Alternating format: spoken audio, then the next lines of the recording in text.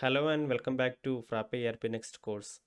In this section, we will see how to create a new module in our application, and later we will create DocType. Then we will see DocType fields and field properties, and finally different types of DocTypes. So let's start learning. Let's open the terminal and move to bench directory. Then start the bench using this command bench start.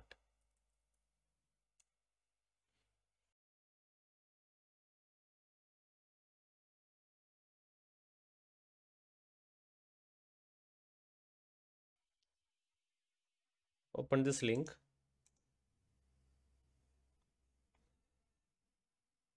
and go to login page.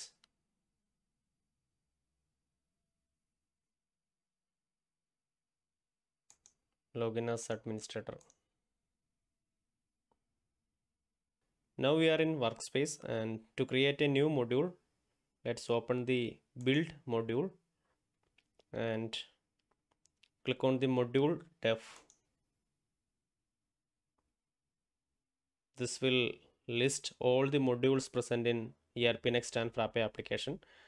Here we can see a demo app module, and this module is created when we create a demo application in Frappe Bench. Let's click on this add module def, and here we have to give a name for this module. I am giving a name, first module. Next, we need to select an application, and here we can see three applications inside this Frappe bench, and first one is Frappe, then ERP Next, and our application demo app.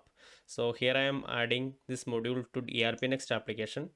Then we can also restrict this module to different domains. I am not adding any restriction here.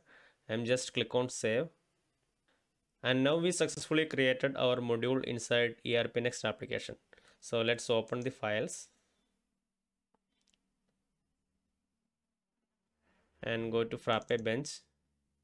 Let's maximize this and go to application list, then ERP Next application. Open ERP Next, and here we can see our first module directory, and now the directory is empty because we didn't create any report or DocType inside this module. This is how we can create a new module in ERP Next application. I am adding one more module here, and let's go to the module list and click on add a module. Let's add a module name, programming module,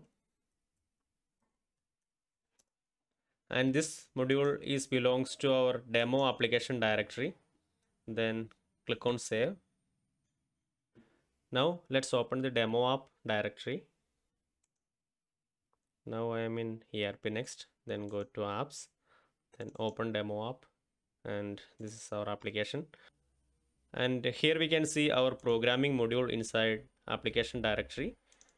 We will create some DocType and report inside this module in coming lectures. So let's wind up this lecture and see you on the next one. Bye.